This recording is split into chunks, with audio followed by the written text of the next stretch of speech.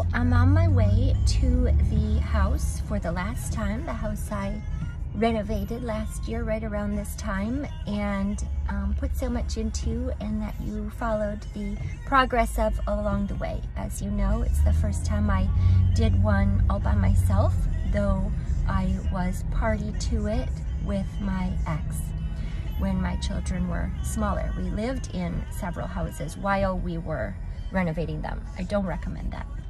So the house is supposed to close today. There's been a little drama with that, as always is the case with closings, I find.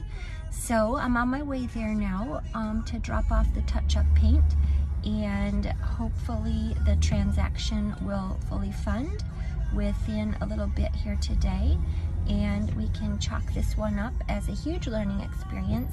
And I'm very proud of the beautiful home I created in our historic Naples Park, and I hope the new owners will have very much luck and success there as they operate it as an Airbnb.